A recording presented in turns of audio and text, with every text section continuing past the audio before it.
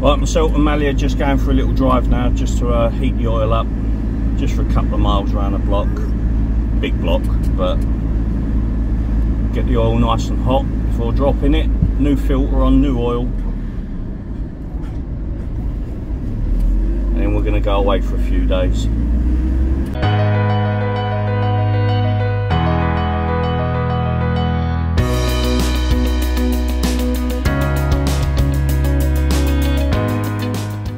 Right, back from the garage now. Got the oil nice and hot, filled up with diesel. I forgot I had to go and buy an oil filter as well. So I'm going to start off by removing the oil filler cap. Blimey, that's a bit tight. Yep. Now I'm doing that. I'll also take the dipstick out as well.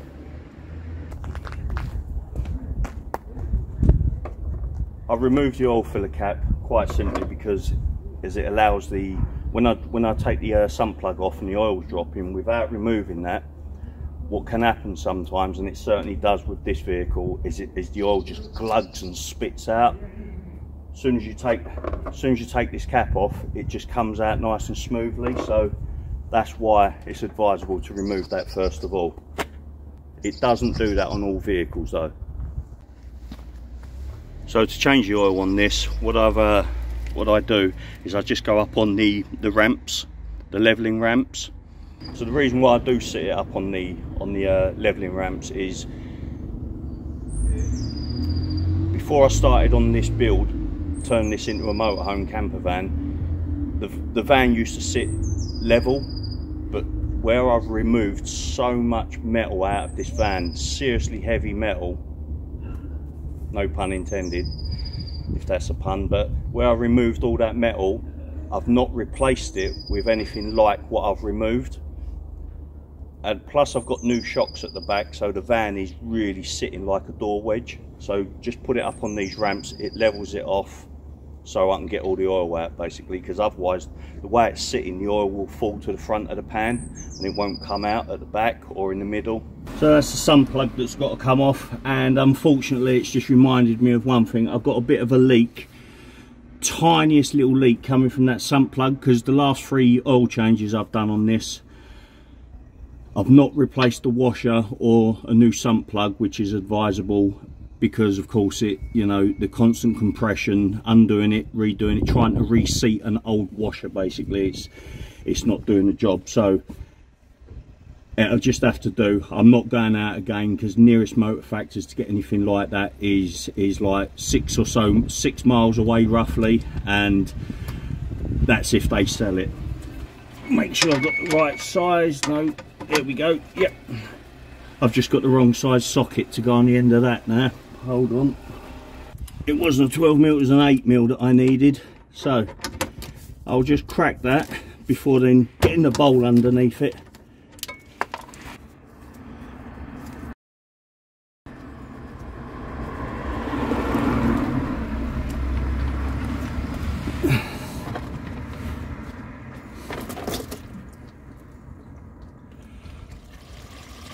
Try and be as quick as possible when I'm doing that, and it gets me every time. So right, now because I've done that, I will take that glove off, turn it inside out, get that wrapped up straight in the bin.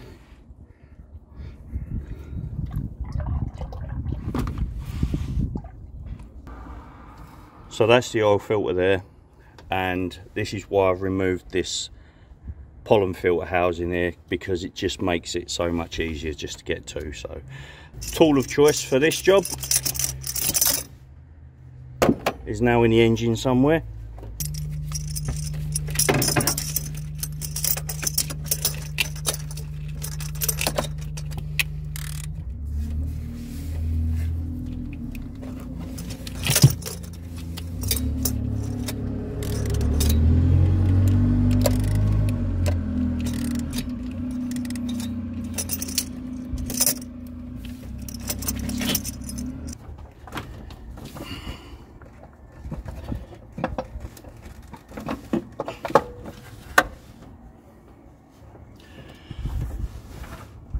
The times I've done this, not to this vehicle, it hasn't happened so far, and the good thing is with this vehicle is the oil filter is so easily accessible, and with the tool that I use,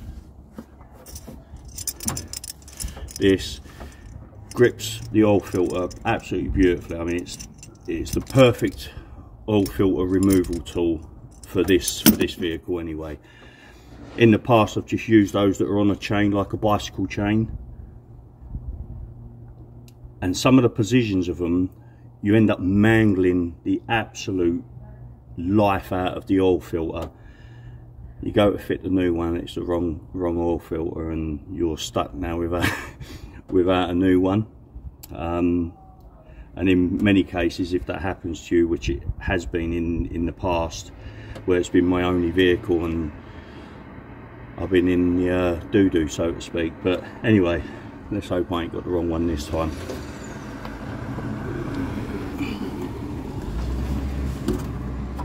And by the power of Grayskull, here's the new one, and fortunately they are correct. With some clean oil, I'll just run a little bead of oil around this rubber seal here, just so it sits tightly. If you don't run the rubber bead, as you're tightening it, it could sort of scrunch up a little bit, so it's always better just to give your filter a little bit of an oiling. And in some cases they recommend that you fill the oil filter up before installing it. That's okay if you're installing it from underneath, but in this case, if I fill this oil filter up and turn it upside down, and well, we know what's going to happen then. So anyway, enough of the waffle. So the oil I'm using, that I've been using for many years, is Manol Energy Premium. It's 45 quid for 20 litres off eBay. You can't go wrong at those prices. Right, I'm just replacing the sump plug again. Or not again, I'm just replacing the sump plug.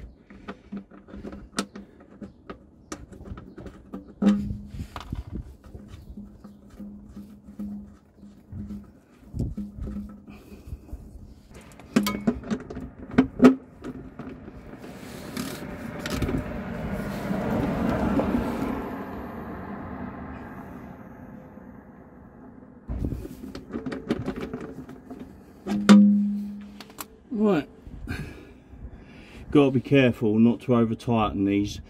You'll do the threading if you over tighten them, so just be careful. As I was saying about the oil filter with the new one, with some new oil,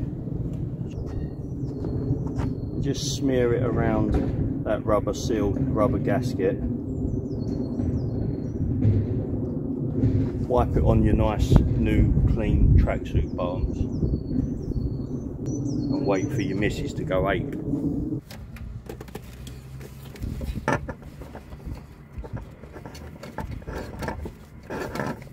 So I do them up hand tight as I can, and then I like to just get the tool on it, the oil filter tool, and just cinch it up a little bit.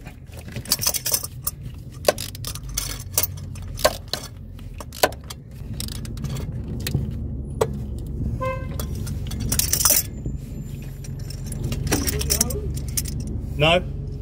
Oh, yeah.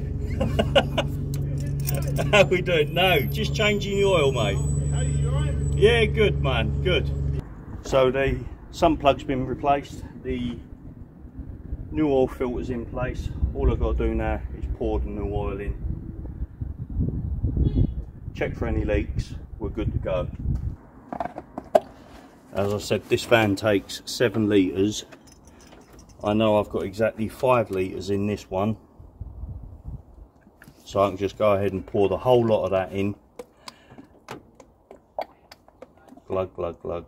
Turn the bottle a bit. I remember a fair few years back in my boy racer days, my little Renault 5 GT Turbo, changing the oil on it, and committing a cardinal sin for this sort of job, forgetting to put the oil sump plug back. Pour all the oil in, all of a sudden realise I've got whatever it was, like about 3 litres of oil all over the place, 2.5 litres, whatever that silly little thing took. I say silly little thing, I love that car. Right, another 2 litres.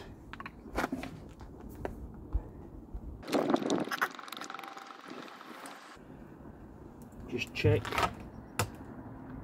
We're up to, oh man, it's absolutely,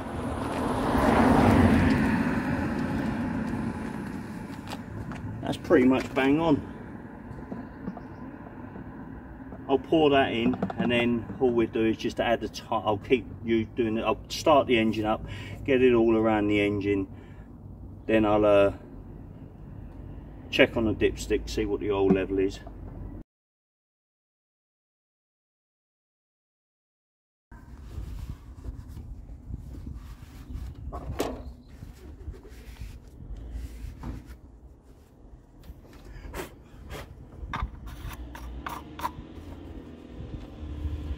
Don't forget to replace the dipstick, just give it another quick little wipe.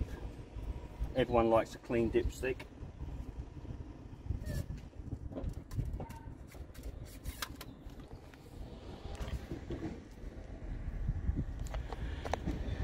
Dina off taking Mally for a walk.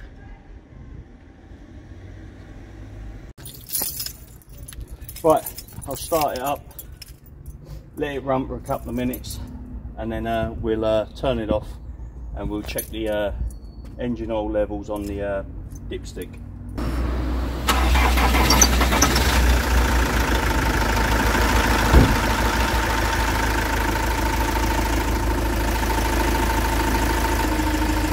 Anybody else with their Iveco Dailies have the problem I have with the bonnet catch. So when I shut the bonnet up, I use the put, it just will not open. It's this little doofer up here. It won't release, so I have to wedge like a pair of pliers or something under between the bonnet and the front grille here. Pull the bonnet catch, and then it engages. Otherwise, it just won't work. So I think that's a common problem.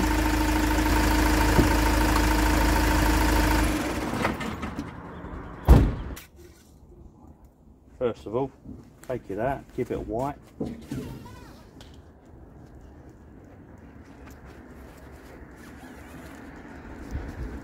I'll let the oil settle down for a bit, just for a few seconds, you know, 30 seconds, a minute, and then I'll dip it, and hopefully we're done.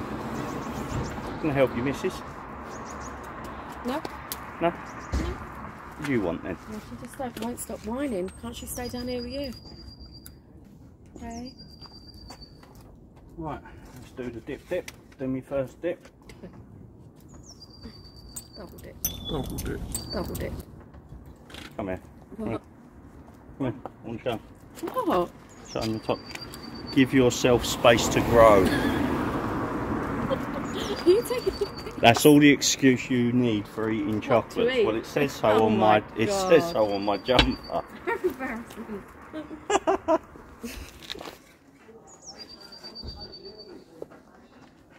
I can't. I need to. Ah, there we go. That's it. Where is it? There, right to that mark. That's exactly bang on full. I don't know. You can see that. With bloody difficulty, woman. I'm lying. I can't. I was just pretending for the camera.